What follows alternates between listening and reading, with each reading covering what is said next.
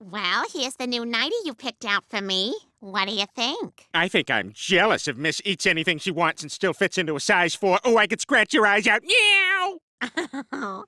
You know, Peter, with all the shopping and cooking and decorating, I have to say I'm really liking the new you an awful lot. An awful lot. Heh.